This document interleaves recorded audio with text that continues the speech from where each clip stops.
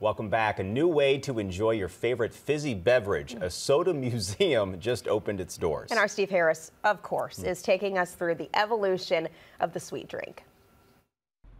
The Christmas lights in St. Charles aren't the only sparkling things that draw visitors. Now there's sparkling beverages. One, two, three. A snip of the oversized scissors and the Soda Museum and Main Street Arcade was open.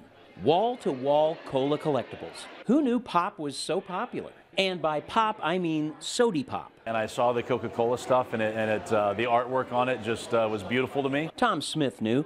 This is all his stuff. This is about 25 to 35% of what I have. He has tens of thousands of items he started collecting when he was 10 years old. I purchased my first item at age 10. It's still here today. This 1937 serving tray, now surrounded by pieces from the past. The idea to put all this in one place came to him while he was just a teenager. I really enjoyed it, but I really enjoyed sharing it with other people. I was the mayor, that's right. Some famous people, as it turns out.